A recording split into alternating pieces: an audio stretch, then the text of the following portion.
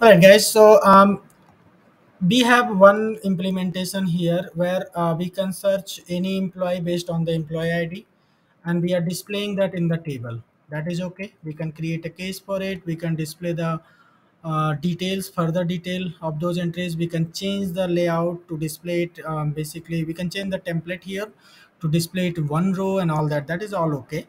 But sometimes we want that these things to be displayed in more attractive way. So at the moment we are using table. Is there any other way where we can display the list of item in a more attractive way other than the table? I mean, table is just the list, right? So that's where a concept of repeating layout or dynamic layout comes into the picture. Repeating dynamic layout. Okay. So here too we display list of values, but not using a table, but using sections. By using sections, same concept I'm going to do, okay, using repeating dynamic layout. So first I'm going to display the data of the employee, so I need to create a section in the employee that I will display there. Okay, so I'm going to create a section there. Because it is employee, so it has to be created in the employee class. VXC data employee, and let me create a new section.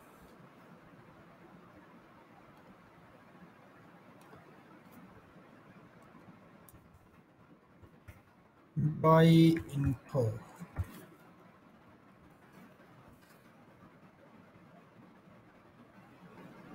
We want to display a compact one. We already have some section for employee detail, but that has a lot of detail. We don't want to leverage that. We want to leverage a very small section where we will not display all the detail but very less detail. Okay, so I'm just going to display ID and name. ID and name all read only. Sorry, not this.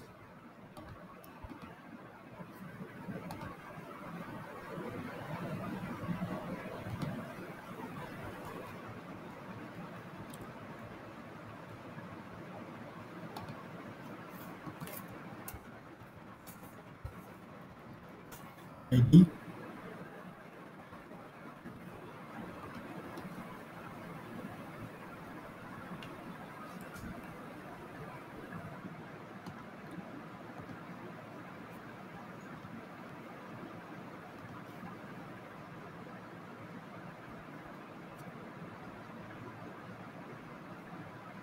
and name. First name only. Okay.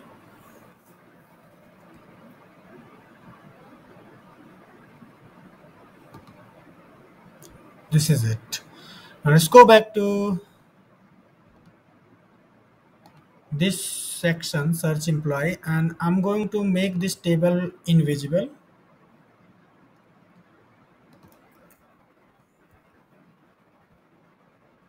Never, it will never display.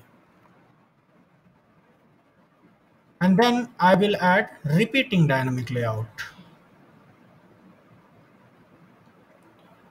This should be displayed only when the search criteria enter name is not null.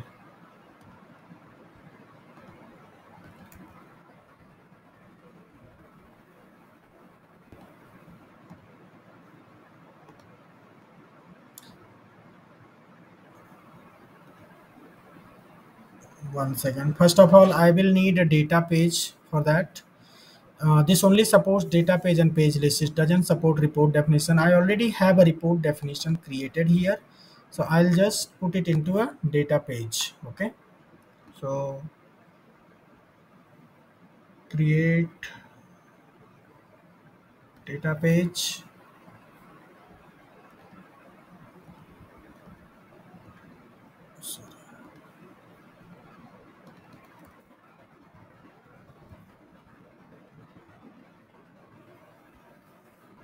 This is page list. It will have multiple records. What parameter do we need to pass? Name.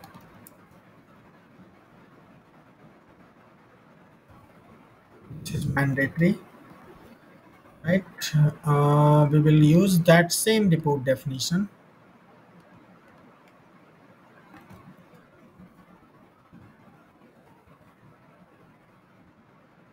We will pass the parameter name as it is coming. Save it.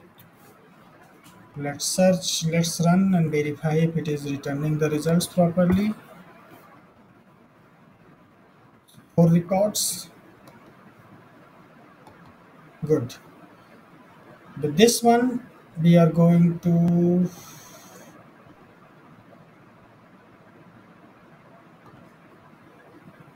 this has to be passed as a parameter. So I'll copy that.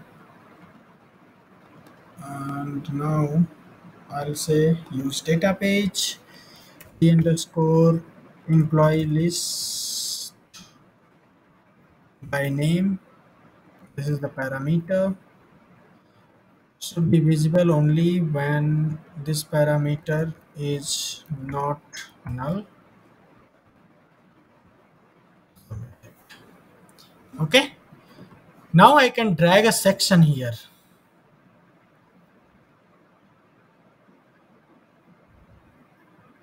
I can drag that section that we created, which is, what was the name? Employee info. Let me refresh this. This section, I can drag it directly in the repeating dynamic layout. Come on.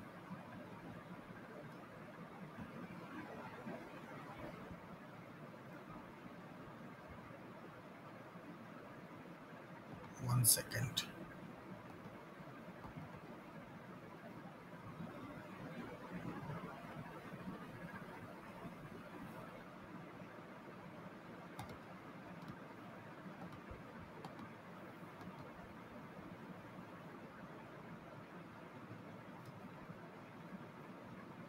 So let me add that again. This should ideally accept that, but repeating dynamic layout, data page,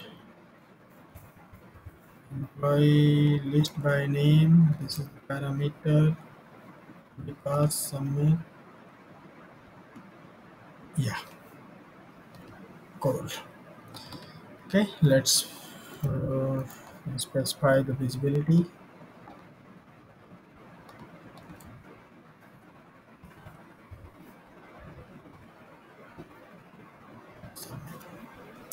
Okay, save it.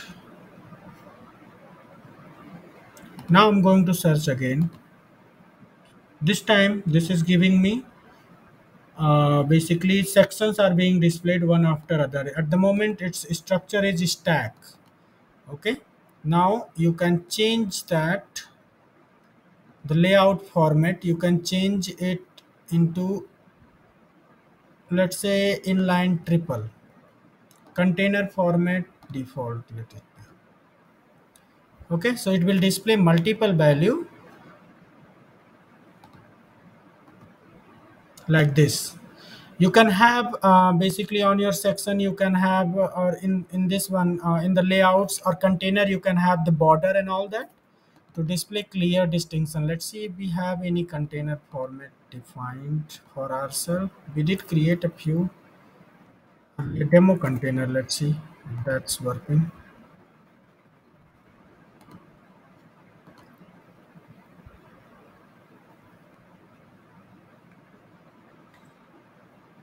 Okay, actually this is not what we wanted to do. Let it be default only.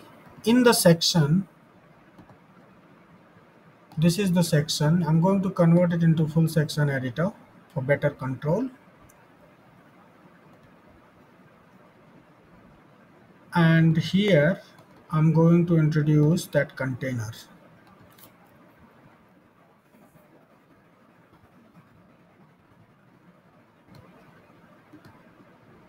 See, now this looks more better, right? rather than the table. You could have that button to create basically cases and all that here as well.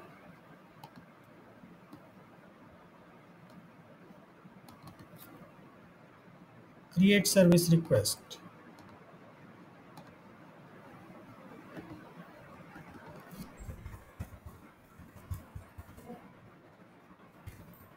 Create service request. And on the action, you say on the click of it, we will create a work object.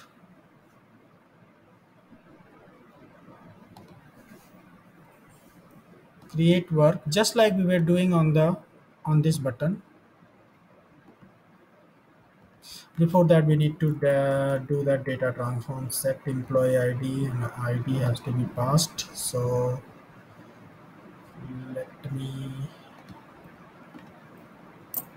where is that employee info?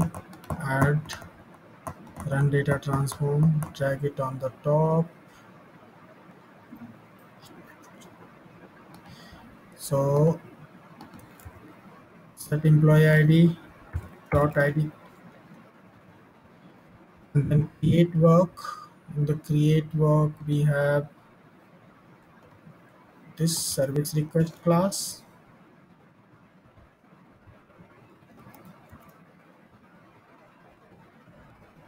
Any value you want to set immediately, you can set that. Save it.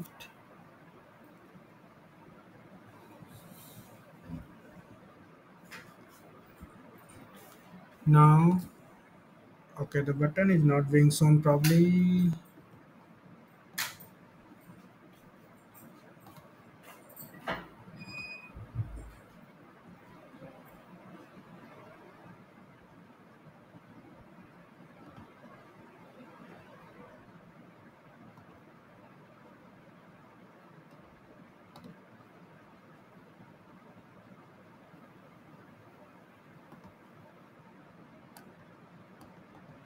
Oh, okay, sorry.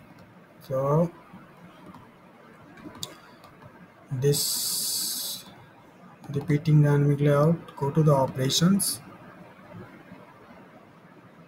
On the click, we will say flow action, display employee details, submit, save.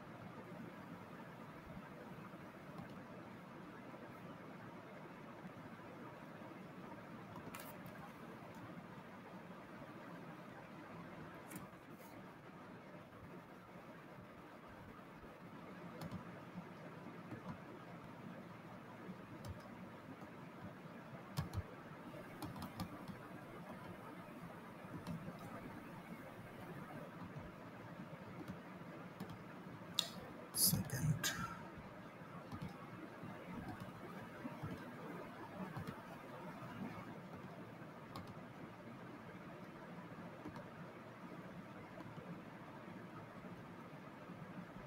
Okay.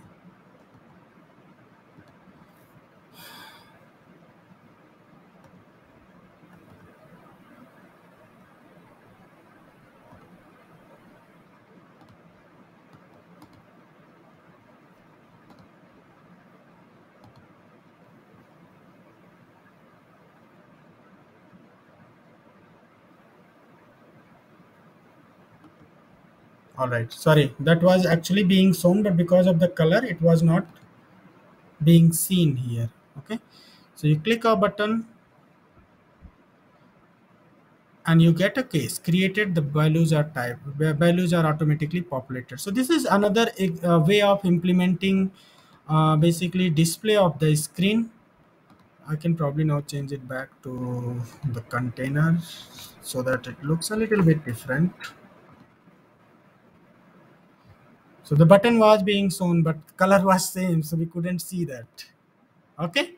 So this you can embed images if you want for every employee and all those things you can do, and you can create the cases from here. So this is another way. Tiles. This we call tile view. This is how instead of displaying the items in the table, you can display in the tile. You can still take actions for every individual items that you get. So that's conclude basically our demo for using repeating dynamic layout to display the value, the content that we are sourcing from any external source or from the database or from anywhere, right? Using data page. So we're showing the data page results into a more attractive way, into a more attractive tiles representation, and you can still take all those actions that you wish to. All right.